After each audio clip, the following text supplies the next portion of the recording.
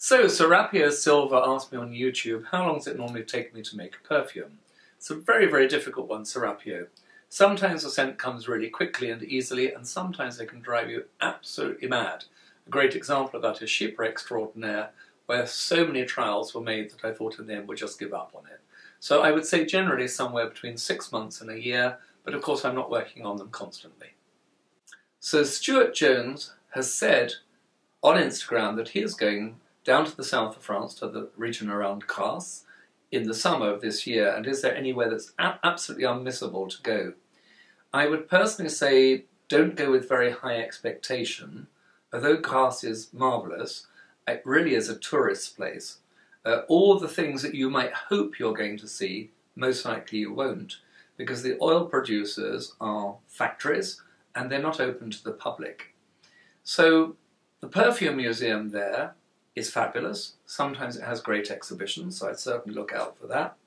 I would maybe go to some of the old houses like Molinard, where you can go on a tour, but really, you may be disappointed by what you see, because the moment you walk in, generally what's happened is they are trying to sell things to you.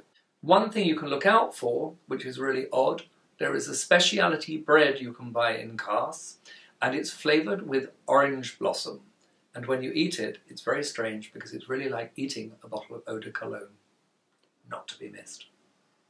So It's Q asked me on YouTube, what is my favourite style of perfume and how many do I have in my personal collection? I really only ever use one scent. It's mine, Roja Haute Luxe. I've worn it for years. And sometimes I might spray Great Britain, which I adore, but I never wear it. So I might put a bit on my hand so that I can smell it. I have a big collection of old reference perfumes. I don't know how many are there, but I think it's really interesting to smell historically how people might have worked leather or a rose or a Chypre. What's my favourite style? I always say if I were to describe Roja Haute Luxe, it's a Chypre wrapped up in cashmere. So I love mosses and woods and very dry scents, but touch of the soft sensuality of an Oriental. So Big Brother Watches has asked me on Instagram, how would I describe my target customer? I don't actually have a target customer. I tend, when I make each perfume, to have a person in my mind. So I don't think of their age and I don't think of their social demographic. I think of a personality or character. And what I would say when you smell my perfumes, it is about us trying to marry the character of the perfume and the character of the wearer. I often say that when I'm standing in a hotel, staring, looking at a lift, and the lift door is like that, suddenly there's a moment when the door opens and you see the person inside. The question you have to ask when you walk in the lift, because that's all that's left, is the smell in the air. And does the smell, the scent this person has chosen, match the image they're trying to portray? So Matt Chasen asked a really interesting question on YouTube, and one that I've been asked over the years many times. And that is, if you rub a fragrance when you spray it, does it alter it somehow from a molecular point of view? Everything we do when we make a scent, and the oils, is try never to apply heat to the fragrance. Like with an oil that you cook with, if you heat it, you cause it to oxidize. So the problem when you rub a scent is you will cause friction, and that will distort the fragrance. We call it bruising. You make the raw materials in the base come up far too quickly. So a bit like a relationship with somebody, allow time. The thing will either develop into something beautiful or move on and find something new. Yanina Olchen has asked me on Instagram, what is my favourite scent on earth? I'd have to say that's very simple. It's the scent of my home. When you travel and you're away from home a lot, there is nothing more beautiful than opening your front door and subliminally knowing you're back home. Vahush has asked a really thought-provoking question on YouTube, which is, if I could spend the rest of my life and the rest of my working career only living in one country where I could only use the raw materials of that country, where would it be? That really is very difficult, almost impossible. I would say potentially the south of France, just by the nature of where it is and its history. So many raw materials are grown there that I could use. I like it, I like the weather, and I like the culture. I wouldn't particularly want to live there because I think I find it too hot. Maybe India, because jasmine and sandalwood coming from there. But reflecting on it, no, without question, I'd have to say the south of France. Fred Badu asked me on Instagram if I could choose one work of art that reflects my work and could represent my work in a way. Which piece of art would it be? I'd most likely say the painting that's just behind me. This work was done by a lovely friend of mine whose name was Harvey Daniels. I have about 20 or 30 pieces of art by him. Sadly, he's not with us anymore. Whenever I see it, it makes me feel cheerful and happy, and I think that's what perfume does. So I think there's a perfect marriage there. I like modernism, I like bright, clear colours, I hate dull colours and grey colours because I think life is often that way. So anything that's bright and cheery warms my soul and makes me feel great. As I just said, I hope that's what my creations do too. Absolute Bloke, you ask, on YouTube, are there any raw materials that I am very concerned about becoming so costly or so rare over the next 20 years that they're impossible to use? The raw materials are always difficult, and I think one of the things a lot of people don't realise, because we see the names and we see them readily, we think that the raw materials are readily available. If you take a material like ambrette, which I use in some of my creations, once I wanted some, I got my assistant to order it, and it took 6 months for me to get a little sample in just to have some journalists be able to smell. So I think lots of the raw materials are very rare. If you take Mysore sandalwood, it's extraordinarily rare. The price of that goes up 10 to 15% every year, has done nearly the whole of my working career. It's ongoing. Hopefully, I will always be able to carry on using the raw materials I love. We'll see. The one thing which is an aside to your question is with the legislation of IFRA and the European Cosmetic Directive, which nobody talks about, but it's far more draconian than IFRA. They have their eye on all sorts of raw materials they might end up saying that we can't use anymore. Rose at the moment is in their sights. If that ends up happening, then I have to make the decision whether I want to carry on with my work or not. So I have to hope that things stay fine. Oliver Wraith, I hope this finds you well. He asked me on Instagram if I could make a scent for any diva in history, who would I make the scent for? I think I'd have to say Mae West. I think so many of her quips and quotes are so fantastic that not only, hopefully, would she smell fantastic in it, but I hope she'd have a fantastic quip or quote to go with the perfume, which will be remembered maybe for longer than my perfume would be. JL has asked me on YouTube, do human pheromones or pheromones exist and are they used in perfume? The thing is, it's an interesting question. My answer to it would be no. We have, however, I think we have to stop to think, for thousands of years known that we can make ourselves more attractive by putting certain raw materials on. Some materials, like vanilla, is what is called a psychogenic aphrodisiac. What does that mean? Psychogenic means the entire central nervous system. Aphrodisiac, something which is enhancing pleasure.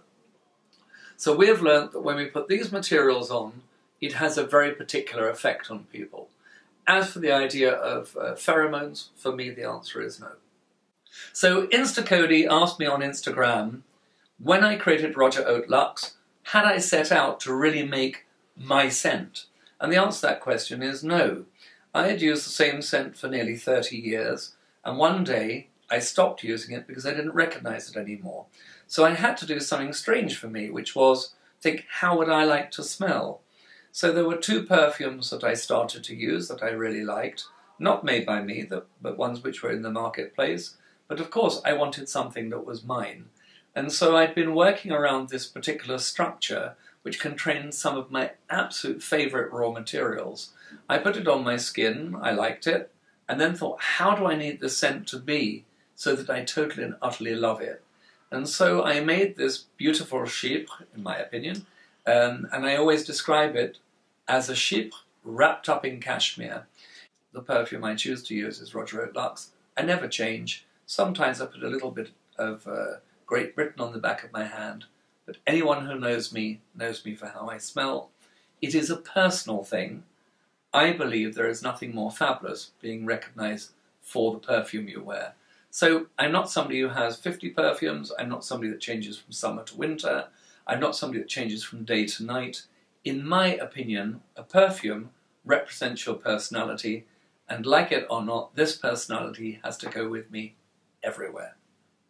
So, Campion Tribes 2, you've asked me on YouTube about the packaging. You particularly asked about the bottles, but I'm going to talk about all of it.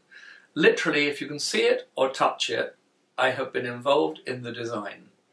The bottles, I wanted to have something which was very plain and very strong, with the stopper being something which was so instantly recognizable, like the red sole on a Christian Louboutin shoe, that the minute you see our cap, if you know the brand, you know immediately that it's Roja Parfum.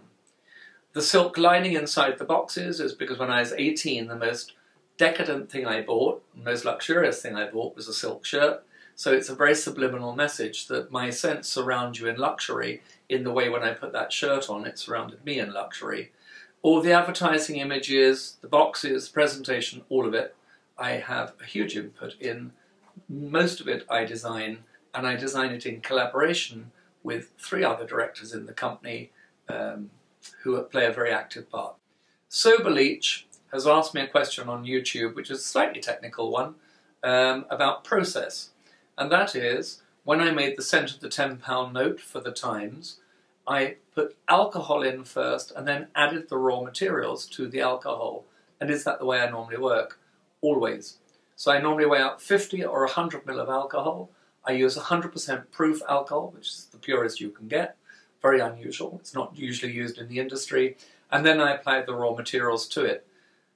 I have to work that way because so many raw materials in their concentrated form are so thick and viscous, if I didn't start with the alcohol, they would never mix together, so I wouldn't know what else to add to modify the formula. So Samuel Flaherty has asked me on Instagram, what is my favourite scent that's not of my own making? I would have to say it's most likely Nuit de Noël by Caron. I have worn it every single Christmas Eve for as long as I can remember. I think the idea that a perfumer made a scent to try to capture a moment, the magic, if you like, that's Christmas Eve, the promise of something that's coming, I think is wonderful.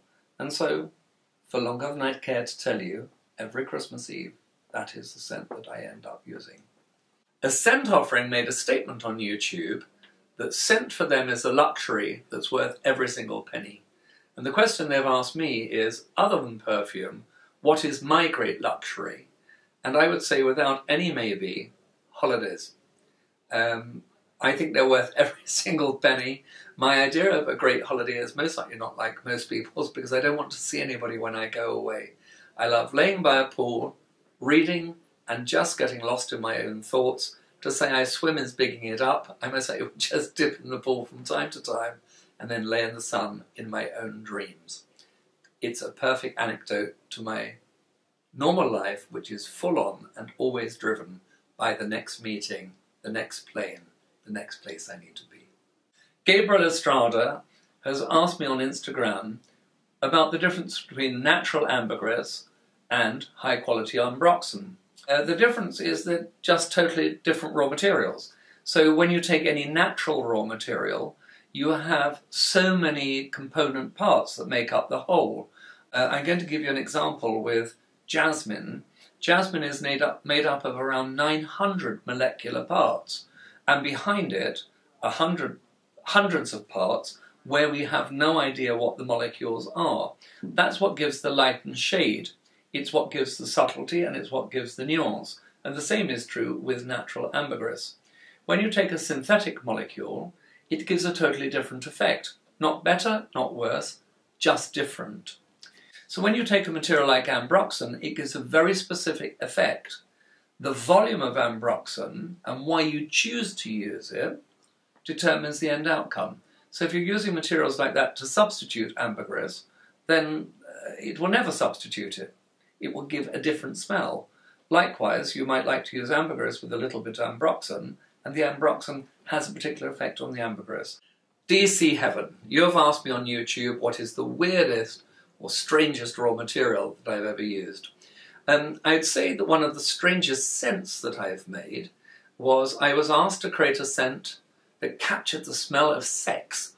There was a very important exhibition put on in London where things had been loaned from the Vatican and so on, which was looking at social attitudes towards sex from the beginning of time. And so I wanted to create a scent which smelt as though it wasn't what you saw or got, if that makes sense. So the first impression was this very, very proper, very fresh eau de cologne. But when you left it on the skin just for a few moments, suddenly it smelt of crotch. What I loved about the effect of it was whoever I gave it to, whatever their gender, whatever their sexuality, if I said to them, if you just wait a moment and smell it, it will smell of crotch. Everybody turned around and said yes. So I've learned something. All crotches seem to smell the same. That's open to debate, I'm sure. But anyhow, the weirdest thing I've ever done was to make a scent that smelled of crotch. Rupesh asked me on Instagram, sometimes when I try a new fragrance, I don't like it. And then, after a day or 2 days, I start to discover I do. But I would say, I think it's a little bit like meeting people. Sometimes you meet somebody and you hit it off straight away, but the next few times you see them, you have very little in common. Another person you meet, and you may not quite hit it off, but you see them and you persevere, and as you get to know them, the more you understand the person and discover the person, the more you end up realizing how much you like them. So maybe it's through lack of familiarity, and the more you experience perfumes, and the more you continue to try to experience new perfumes, maybe you start to get a handle on the perfume more quickly. But a great perfume should carry on throughout the time you wear it, offer you something new that you discover. Sometimes I can think of scents that I've known for 30 and 40 years, and I will smell something new in them. And that's the genius of a great scent, and it's the thing that keeps the relationship you have with the scent alive. So Monty Thomas has asked me one of the most difficult questions, which is, out of all the flacons that have ever been designed and made, which do I think is the most beautiful? So, other people looking on Instagram, here's my answer. I would think it's a bottle made for Molinard called Le Baiser de Faune. It was named after the work of Diaghilev and the Ballet Russe, Après-midi d'une Faune, and on it we see a faun bending to kiss a maiden. It's a lalique bottle where you have the scent wrapping around the outside.